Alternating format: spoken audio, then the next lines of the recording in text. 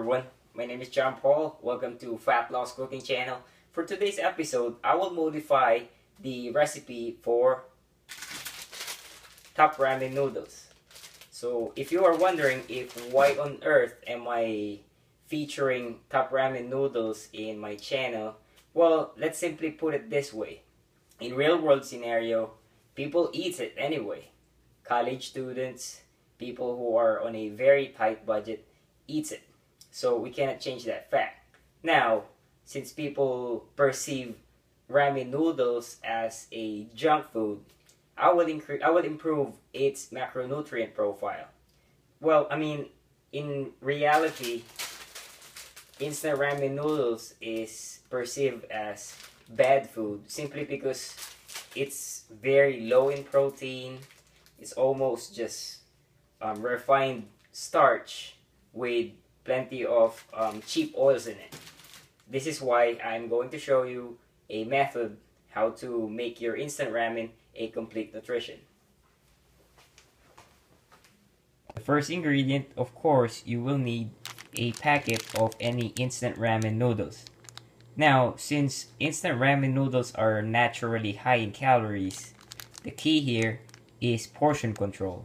Take note that most instant ramen noodles is containing about 2 servings each. So any nutritional information that are written on the label, you need to multiply that by 2. But anyway, this recipe is going to be good for 2 people. And also you will need 2 whole eggs. You'll also need 4 ounces of fresh cut cabbage and about an ounce of shredded carrots.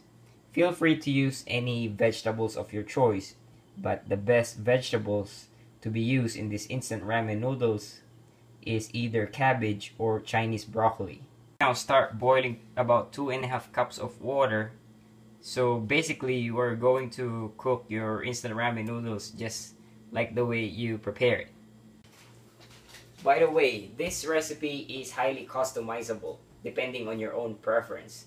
So let's say you are using a chicken flavored ramen noodles. So you may use some leftover chicken from a leftover roasted chicken. Let's say for example. And also you may also use some frozen shrimps if your preferred noodles of choice is shrimp flavored.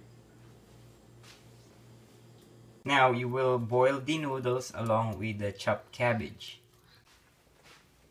Now after about 3 minutes, or once the noodle starts to become tender enough, you will add the seasoning. Stir it. And crack the eggs on there. You may also wish to add boiled eggs, hard-boiled eggs, instead of cracking the eggs if you prefer it that way. But personally, I prefer cracking the eggs because it mimics the egg drop soup somehow. Now once it's cooked, top it off with some shredded carrots and some chopped scallions.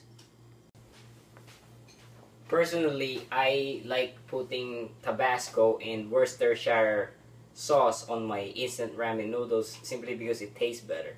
Now as far as the numbers are concerned, the total calorie content of our better instant ramen noodles based on 2 servings came up to 278 calories with 12 grams of protein, 12 grams of fat, 30 grams of carbohydrates with 2 grams of fiber. See, this better ramen modification allowed me to add additional protein and fiber. And like what I've said earlier, the key here is portion control. And since the recipe is highly customizable, you may also wish to increase the protein simply by adding some leftover meat from something else. Now, if you are enjoying my cooking videos, please subscribe, share my channel, and make sure to leave me some comments or feedbacks for future recipe suggestions. Again, my name is John Paul. I will see you in the next episode of Fat Loss Cooking Channel.